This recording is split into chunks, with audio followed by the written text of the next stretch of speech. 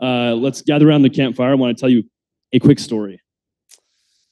In the ancient days of early 2023, people like us painstakingly built and optimized our user interfaces, like websites and mobile apps. These interfaces were dead.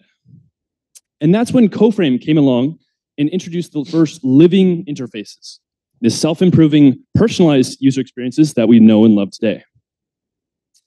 Starting with text, Coframe soon went multimodal, attacking images, design, user journeys, and eventually the entire user experience, bringing the internet to life.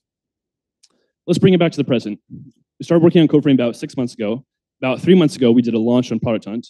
And since then, we've had over 1,500 businesses like the likes of Microsoft, Monday.com, Samsung, create accounts. And we're just getting started. Some quick background on me. My last company that I started, we scaled to over $2 billion, which is where it's valued at today. Before that, I did a company that was sold, and I've done some pretty interesting things in the open source LLM community as well. We've just done a oversubscribed round co-led by Coastal Ventures, Nat Friedman. But despite this capitalization, we're looking to keep the team small, lean, and elite. So we're looking to opportunistically hire other AI or generalist engineers who love to ship on a daily basis, years ahead of schedule, with us in person.